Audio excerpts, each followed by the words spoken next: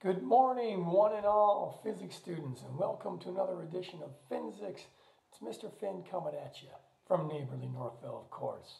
Hey guys, today I just got a brief little subset on generators. Now you watched your generator video or maybe yesterday, and you figured out how generators actually work. What I'm going to do is just talk through another one of those ways to determine how much voltage you can get from the generator.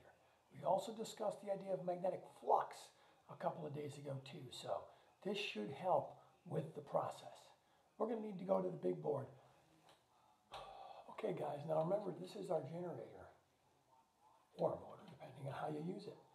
And it's got these brushes, so if I manually turn the spindle, then these two magnets that fit in these slots will create a magnetic field going this way. So as this thing turns, it'll be 90 degrees away, and then it'll be parallel with the field going through these coils. So you can see that the coil area right here,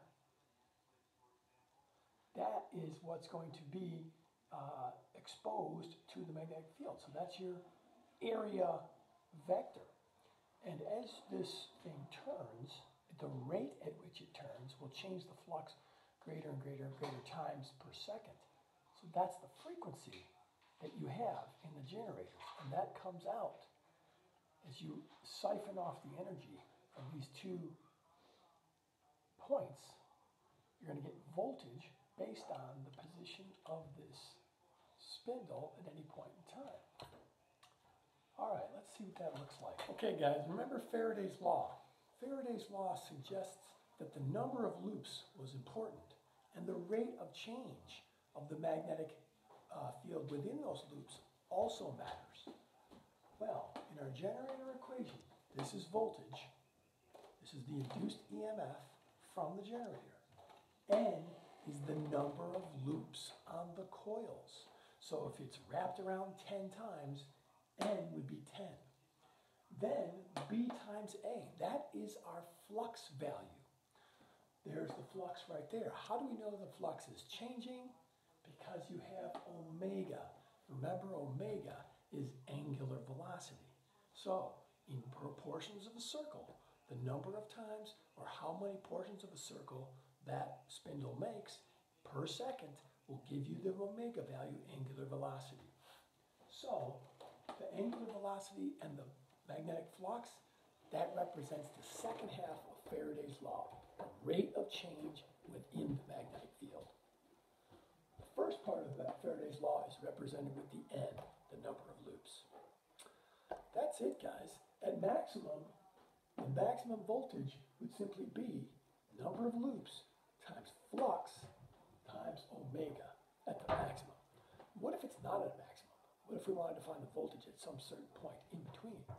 Well, that's a little bit more rare, but if you do, sine omega t, again, that's going to be from point to point. If you have a certain percentage of a circle, then the sine of the angular velocity multiplied by the time component will reduce the voltage that's induced by a certain percentage. And that's it. So, generators creating voltage and using Faraday's law as a way of understanding that. The number of loops and the rate of change of the magnetic field within those loops. That is B times A times omega, or B dot A omega.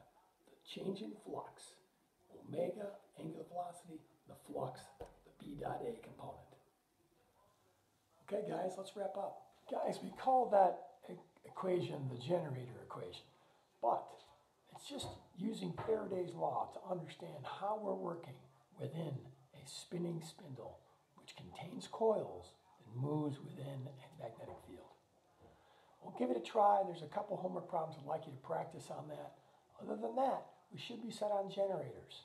Motors work the same way, just in reverse order. So if a generator uses a moving arm through a changing magnetic field or changing flux to produce an output current, then a motor does the exact same thing in the opposite order. Okay guys, we'll see you next time.